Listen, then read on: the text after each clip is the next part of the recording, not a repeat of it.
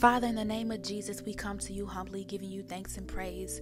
We bow down, O Father God, giving you thanks, blessing you, exalting you for all that you have been to us. You have been Jehovah Jireh, Jehovah Nisi, Jehovah Gabor, Jehovah Rapha, Jehovah Jireh, Elohim, Ebenezer. You have been everything to us and more. You have preserved our lives, Father. You have kept us safe from the evil one. Father, you have given us grace, and mercy has been upon our life.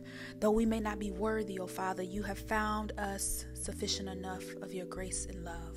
And we thank you, Father. We thank you.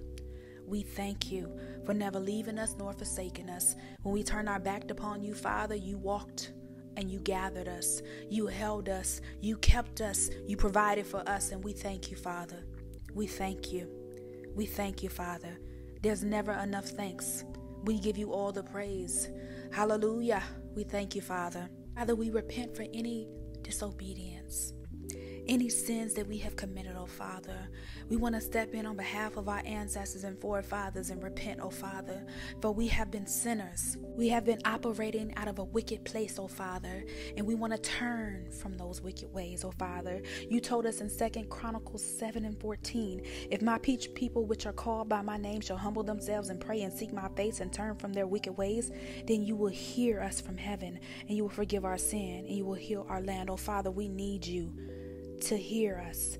We need you to forgive our sins, oh Father. We're seeking you. We're desperate for you. We need you in our lives, oh Father. We repent, oh Father. We need you at every stage of our lives, Father. We lay down our will for yours, for you have the perfect will for our lives. For you have told us specifically, oh Father, in Jeremiah 29:11, for I know the plans I have for you, declares the Lord, plans to prosper you and to not harm you, plans to give you hope in the future. Father, you also said that if we call on you and pray to you, you will listen to us, oh Father. We are desperately seeking you, and we have found you. We pray that we are seeking you with all our heart, oh Father. We need you. Feel us, hear us, save us, oh Father.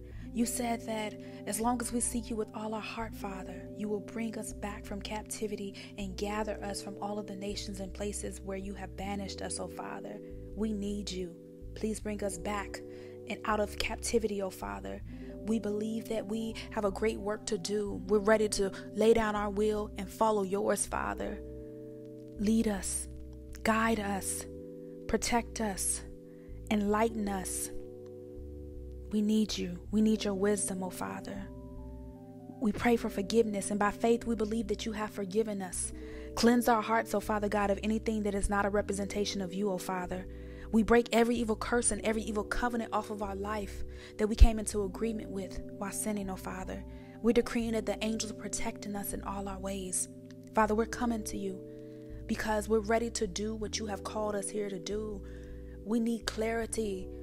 What is our purpose, oh Father, in this world? What is our purpose in the kingdom? What is our purpose in this vessel that you have given unto us? What is our purpose, oh Father? We need your clarity. We need to know what you need us to do within our relationships, our finances, our businesses, as a mother, as a father. Father, we need you to tell us, how do we operate in these roles? We no longer want to be destitute. We have been operating from a poverty mindset for so long, oh Father. We no longer want to be down and out, in need of the world. We need you, oh Father. We need you because you're the one and true living God, and we honor you, oh Father. We need you.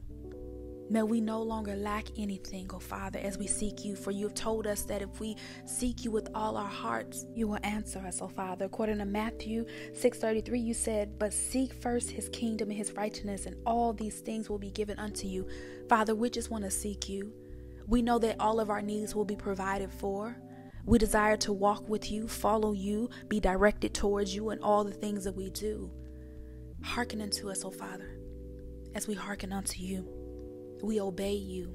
We obey you, oh Father. We need you. We believe that there's a special calling upon our lives, and we're willing participants, ready to do the work that you have called us here to do. Have mercy upon us for all of the times we were disobedient and turned our backs from what you told us to do. We're ready and in right standing with you. We give you thanks and praise for all the things that you've done for our lives, the things that you're doing right now in our lives, and the things that you're getting ready to do. We pray all these things in the name of Jesus. Amen.